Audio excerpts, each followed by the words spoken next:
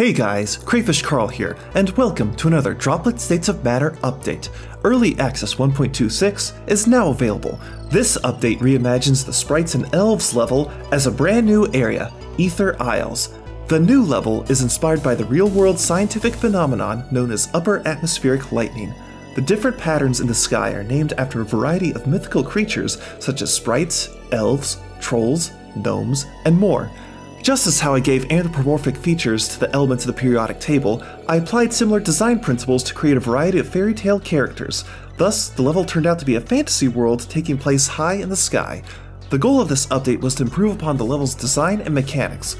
The original level had a strong focus on hard-light platforms, and they were introduced as if they were the first time the player was encountering them.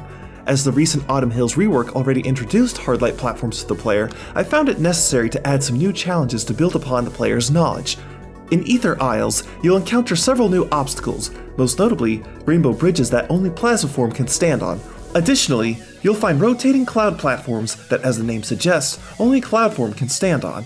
And around halfway through, you'll have to climb a castle tower to avoid deadly traps and solve puzzles. Most of the level's enemies were carried over from the original Sprites and Elves level. However, I reintroduced several enemies from areas that were previously removed from the game.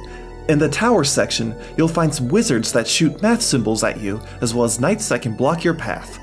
Although Aether Isles is much shorter than Windswept Ruins, it is considerably more challenging. Thankfully, there are plenty of health pickups so that you have the ability to quickly retry the tricky platforming segments as many times as you need.